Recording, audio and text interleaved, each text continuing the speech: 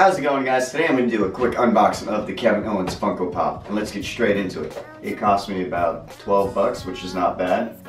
It has Seth Rollins, Bret Hart, Eva Marie, Kevin Owens, and Bray Wyatt in the series. So out of those, I'm only excited about Seth Rollins, Bray Wyatt, and maybe Bret Hart. And here we go. As you can see, I really don't care about packaging these.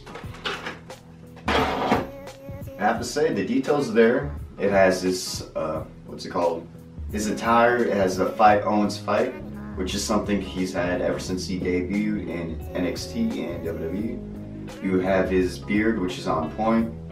You have the KO, which looks like just a duct tape, which is awesome. Other than that, and then also, if you can barely see, you can see his tattoo of a Taurus. I could be wrong, but yeah. Other than that, I think this is an awesome Funko Pop. I just wish they had his best friend or former best friend Chris Jericho as a duo, but it is what it is. So yeah.